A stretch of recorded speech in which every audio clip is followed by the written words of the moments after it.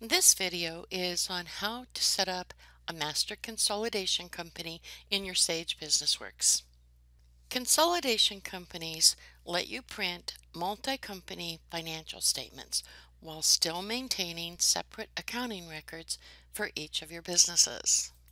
A master consolidation company is used for multi-company financial statements and cannot and should not be used for any other purpose than consolidating your subsidiary companies. You should not post transactions directly into a master consolidation company. You may already have your separate companies created in your Sage BusinessWorks. If not, you need to create each of your separate companies first. These companies will be your subsidiary companies. Each master consolidation company has an associated list of subsidiary companies. The chart of accounts for the master company must have each account that exists in every subsidiary company. Any account appearing in more than one company must be of the same type and class. Otherwise, the charts will not merge and you will not be able to consolidate the data or print financial statements from your master company.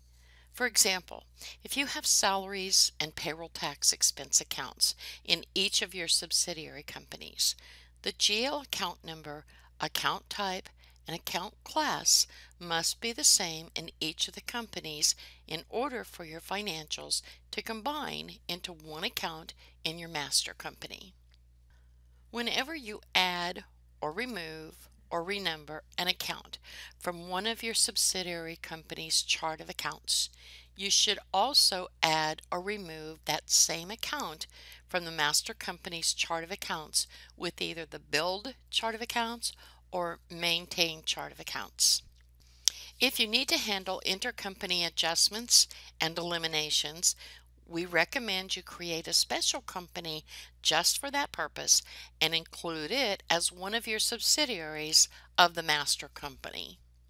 Basically, for your master company, the chart of accounts in each of your subsidiary companies must be the same. Also, the current open month must be the same in each of your subsidiary companies before you actually combine into your master company. To set up your master consolidation company, you first need to create your company using the Maintain Companies. We go to Utilities, Maintain Companies. We click on the New button and we create a new company, and I'm going to call mine Master, and this is going to be my master company, and we'll save. We type create and let it create the file. We can now click in the launcher, select company, and find our new master company to make it our current company. We now need to create the GL data files by going to General Ledger, Utilities, Create GL Data Files. A master consolidation company is for financials only, so only GL data files need to be created. We'll say OK and answer yes to the option that this is creating the data files. I'm going to set my current open month to match the current open months of my subsidiary companies right now, which are all in June of 2020. I'll keep 2 years of history, and I don't need to worry about the chart of accounts because my subsidiary companies will be building that chart of accounts.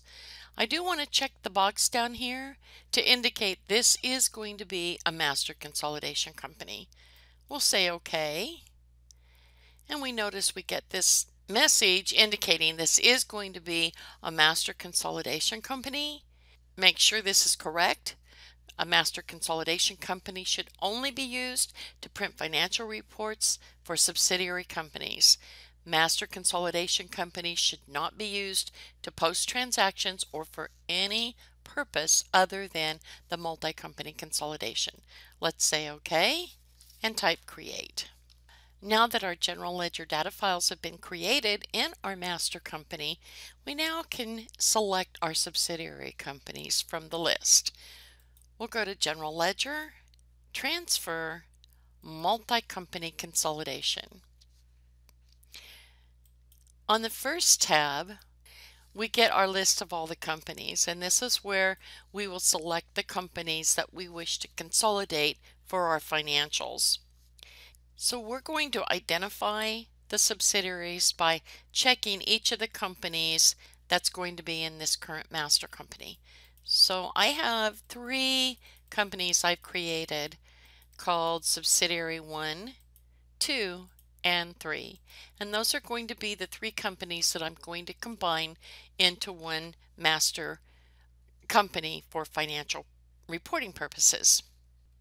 If your master consolidation company has other master companies as subsidiaries that you want to add to it, you want to be sure that you consolidate the subsidiary master companies first. Now, if you have several levels of master companies, make sure you consolidate the master companies at the lowest level first and then work your way up, consolidating to the highest level of master company last.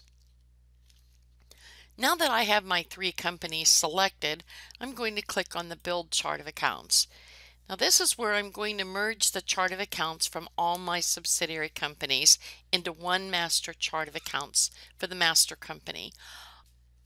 It's always a good idea to go ahead and erase the current chart of accounts that exists in your master company in case you've added, renumbered any of your accounts from one of your subsidiary companies. It will erase what's already been built into the master company and then recreate a new chart of accounts. Let's go ahead and build our chart of accounts now.